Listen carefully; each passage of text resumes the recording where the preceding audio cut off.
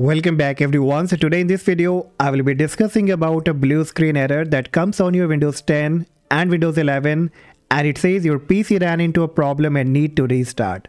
And the stop code critical process died. Now this error can come because of multiple reasons like newly connected hardware, device, or any kind of peripheral like a printer or a keyboard that might be faulty. Or your device driver probably can be corrupted or outdated.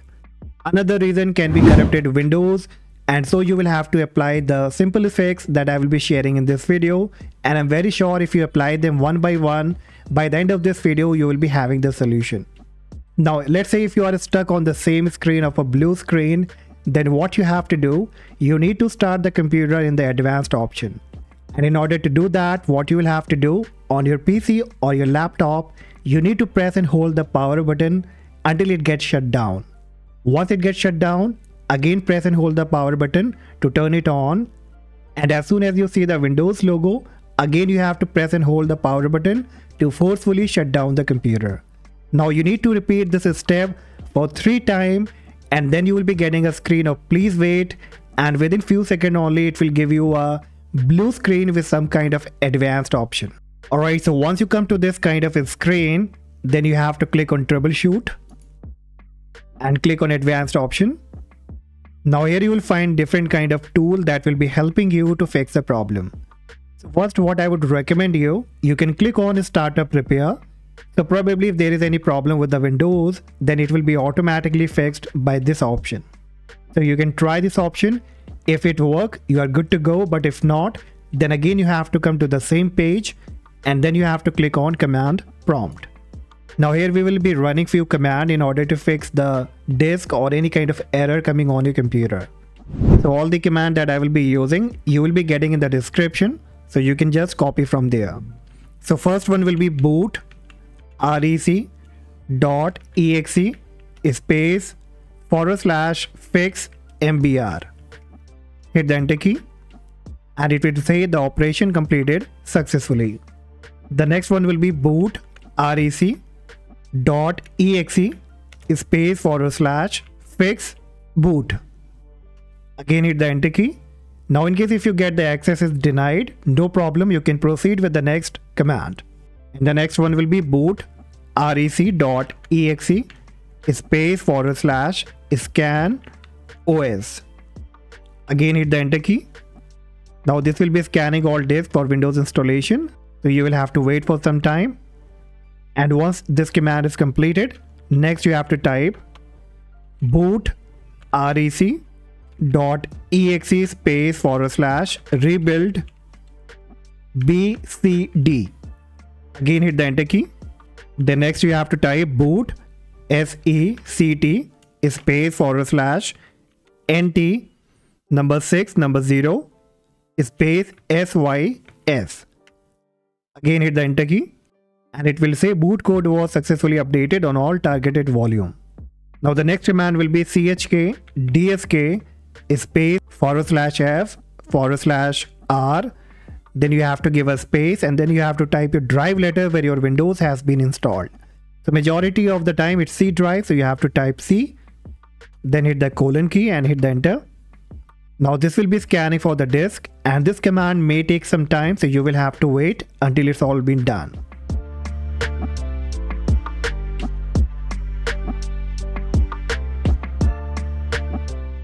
Alright, so this command is finally completed, and to be very honest, it can take some time, so you have to keep some patience. Now once it's completed, you have to run the final command, that will be sfc space /scannow. Again hit the enter key, and this command will also take some time, not too much, so again you have to wait until it's all been 100% completed. Alright, so it's been done and it says Windows Resource Protection found corrupt file and successfully repaired them. Okay, so finally we have ran all the command. Now what you have to do, just type exit and then you can click on continue and see if the problem has been fixed or not. In case if still the issues occur, then again you will have to come to the same page, click on troubleshoot, then you have to click on advanced option and then you have to click on startup setting option. Click on it, then click on restart And now here you will find few options. And first what you have to try here, it says disable early launch anti-malware protection. Okay, so you have to press the number 8 key and it will automatically restart by disabling the anti-malware protection. In case if this also doesn't work, again you can come to the same startup setting and you can also try disable automatic restart after failure. Alright, so you can try these two options. I understand this all process will take some time, but yes, you will have to do these troubleshooting by your own self so that you can get rid of this problem. Okay, now in case if all these method doesn't work, then you have to come to the same startup setting and this time you have to enter the safe mode. So you can see it's on number 4. So you have to type the number 4 key from your keyboard. And now the computer will be coming up in the safe mode.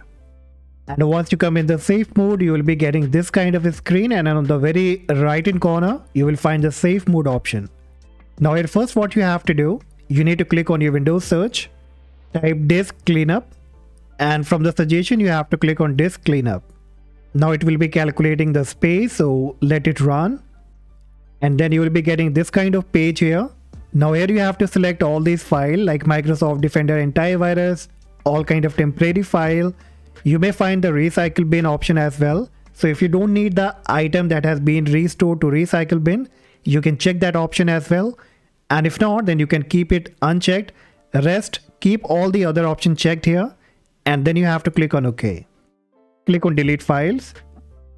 And now it will be cleaning all kind of junk that probably can cause some kind of issues.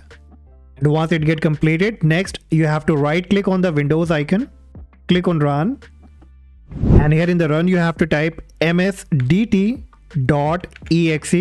space dash id space device diagnostic. You have to type exactly, then you have to click on OK. And here you will find troubleshoot and help prevent computer problem. So click on advanced and make sure this apply repair automatically option has been checked. Then you have to click on next. And now it will be detecting the problem if there is any with the hardware or the devices. So wait until it's all been done and it will let you know that what kind of issues your computer has. Once it will be done, it will ask you select a device to troubleshoot. So you have to select your device. So after scanning again, it will give you this kind of page and it says enable. Let's say device install setting, Windows is currently not set to check for the most up-to-date driver. So make sure this option has been enabled. So you may get similar steps, a similar recommendation. So whatever option you get, kindly go ahead and apply it. Now once you are done with this, again you have to click on your Windows search, type control, then click on control panel. And here you have to look for programs and features. Click on it. Now here you have to look for any kind of recent installed application or program. Sometime after installing any kind of application, you may have this kind of problem. Okay, so if you have recently installed any application or program and you feel that after that only you are having the trouble, then go ahead, right click on it and go uninstall it. Same you have to do with the Windows update. So from the left menu option, click on view install update. And this will list you all the latest update that has been done. So whichever is the latest one and you feel that after updating Windows you had that problem, then you can go ahead and uninstall that update. So look according to the date wise and whichever is been recently installed, go ahead and uninstall it. Now once you have done all these settings, again click on the Windows icon, then click on power icon and click on restart and check back if the issue has been resolved or not. If all these solutions fix your problem, then you're good to go. But it's still, if you are stuck on a blue screen and nothing works for you, then again you have to apply the same step, forcefully shut down the computer for 3 times, and again you have to come to the advanced option. Now this time, once you come to the advanced option, you have to click on troubleshoot, click on advanced option, and here you'll find an option of system restore. So click on it. And if you have created any kind of restore point, probably it will be created. Then you have to click on next, choose the date when your computer was working fine, and then you can restore the computer to that particular date. If there is no restore point or restore point also doesn't work for you, then next what you have to do, you need to go with the power flash. So in the power flash, what you have to do, if you're using a PC, then turn it off, remove all kind of cable like power cable and the VG cable, and even remove from the power plug. Then you have to press and hold the power button of your, then you have to press and hold the power button for at least 20 to 25 seconds. Once you are done, again you can connect all kind of your cable like the power cable and turn on the computer and check back if the problem has been fixed. Same you have to do with the laptop. If you are using a laptop, then you can remove all kind of devices connected with it, and then you can press and hold the power button for 25 to 30 seconds. Then again connect the charger and turn on the computer to check back if the problem has been fixed. Now if this also doesn't work, then finally you will have to go with the reset option. So again come to the same advanced option, click on troubleshoot, and here you'll find reset this PC option. So click on it, and here you get two different options like keep my file and remove everything. So if you don't want to lose your application, lose your data, then you can click on keep my file, and then it will ask you cloud download or local reinstall. So if you're connected with the internet, then you can go with this one as well. And if you want to go with the local reinstall, you can go with local reinstall. I would recommend you, if you have the proper internet connection, then you can go with the cloud download, and it will take some time, but at least it will give you the best result. Alright, so this is the final solution guys, and hopefully the previous solution will surely work for you and you will get rid of this blue screen problem.